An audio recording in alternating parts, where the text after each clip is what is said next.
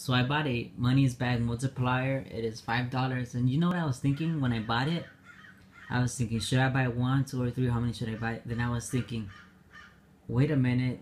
This reminds me of the 500 frenzy where they were advertising it on Facebook, where they said, oh, there's a lot of $500 prices, yet I played a lot and I never won anything. So I mean, I kind of feel like the $5 one is like that, where you're gonna win. If you're gonna win 500. But if you're not, you're gonna win the minimum price or lose. Mostly it's minimum price and lose. I don't know. That's just my opinion. I don't even really know. But let's scratch. Okay.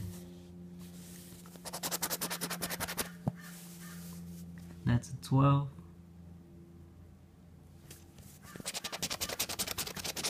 14. 36. 38,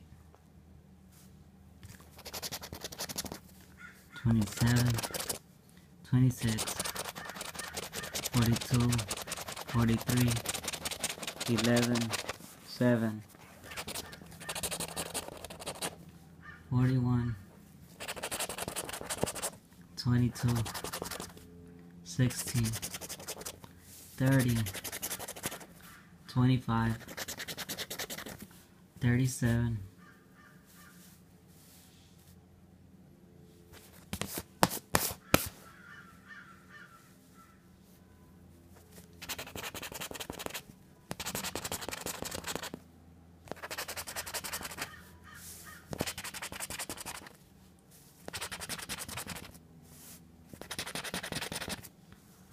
well, I lost. There's no 14. There's no 12. There's no 36. There's no 38, 39.